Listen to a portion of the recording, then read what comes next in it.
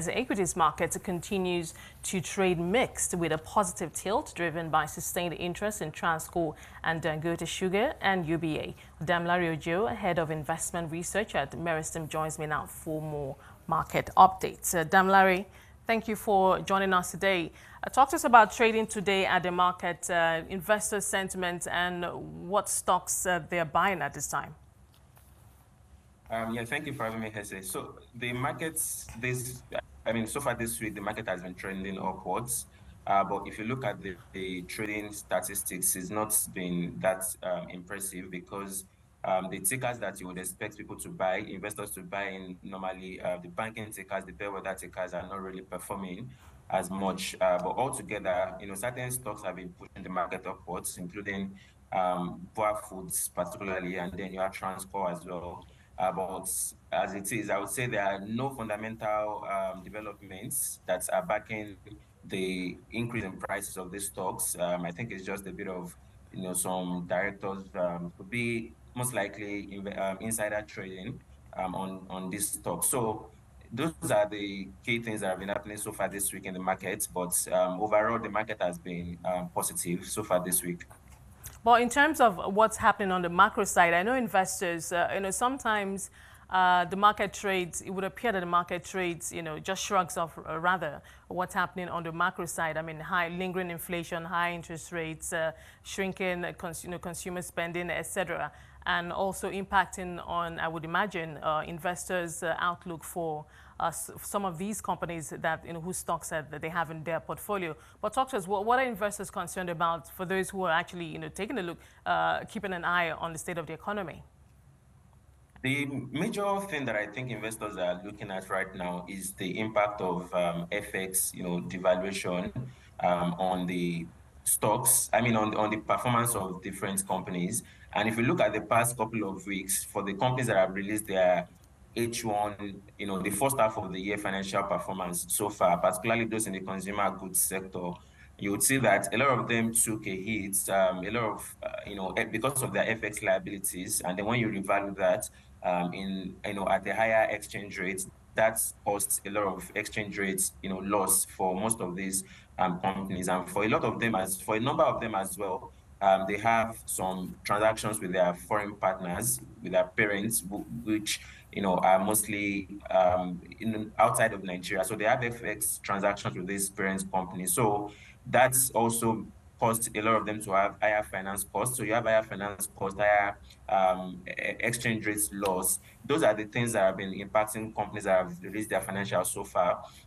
And that's a big macro issue right now with the way that the reform that we have around FX, which has impacted a lot of these companies. But then as it is negative for those consumer goods players, we are expecting that it's going to be positive for the banking sector players because for a couple of the banks that are listed on the Nigerian exchange, they have long FX position. At least they had that long FX position as at 2022 full year and as at Q1 as well. And with a long FX position, you're expecting when you do a revaluation, you are going to record substantial FX revaluation gains in your books. But then these companies have not yet gotten approval from the they are still going through the audit with the regulator, the Central Bank of Nigeria. But in terms of macro, definitely we have high inflation. Investors are looking at that, and you also have the impact of FX valuation, which also caused a lot of, a number of companies in the consumer goods sector, particularly, to record losses as at H1. So those are the key things that investors are looking at. But most important is about where these reforms at the macro level are taking us to as a country. Which I think investors are positive about. Right. Now, so far, the NGX year-to-date, market has returned somewhere around 27% year-to-date. Talk to us about how this market, we're in the month of, wrapping up the month of August now. Talk to us about how our market compares to its either frontier or emerging market pairs, perhaps from the dividend yield or EPS standpoint. Yes.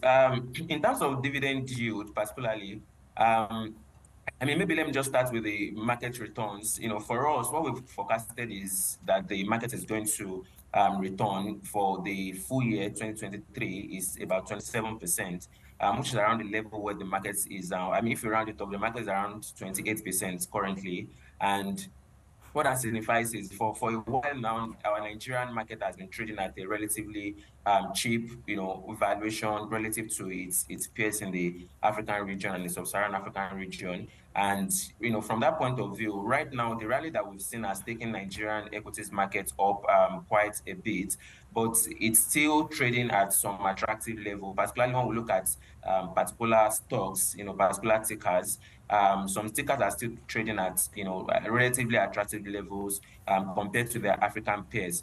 But then the bellwether stocks that we have, those are already trading. A lot of them are already trading at at P ratios that is above their peers. So some of them have already been priced out. I mean, in terms of market opportunities now, there's not much opportunity for gain on those bellwether stocks, but there are still a number of stocks that the growth stocks particularly, which is what we are aligning with mostly for the second half of 2022. Now for August, well, which names come to mind in terms of the August best performers? Perhaps those stocks that have also outperformed the benchmark index, if any. Well, for August, I think the most of them that have outperformed the market are, you have FTN Cocoa, you have a ticker like that, and you have some other, cheap stocks like that, and you also have some insurance tickers, Lasaco, I think name as well. You have those select tickers that are very cheap that have outperformed the market so far in August. Now, which names come to mind for you for those savvy investors who want a good entry or re-entry point for some stocks that have taken a haircut? Well, I think I would align more with the consumer goods sector players, and this might be an unpopular, opinion, given the fact that a lot of them, the future right now is not looking so good for them. I mean, particularly looking at the impact of the effects that I referred to earlier.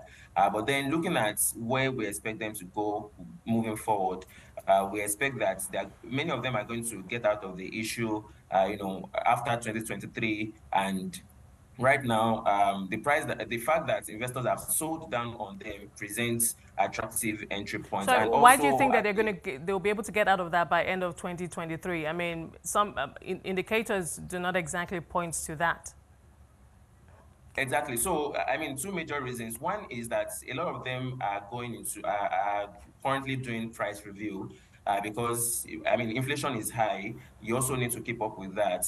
So price review is one that's going to also help them with having higher revenue, and that can trickle down to bottom line. And then two is that there are a number of reforms as well that even the regulator, I mean, or maybe the self-regulatory entity now, the Nigerian Exchange Limited, is trying to also help these companies with in terms of helping them to source, FX, permitting amending the listing rules to allow these companies to be able to source their funding also in FX. And if that particular development, I mean, if that becomes something that is approved by the relevant agencies, I think that is going to be positive for these companies going forward. All right, now to wrap this up, what stocks do you like at this time? What stocks are on your radar? Well, I mean, the banking tickers, you can't be tired of them. And then you also have the, telco giants, MTN particularly. So I think, those are the stocks that we are looking at right now.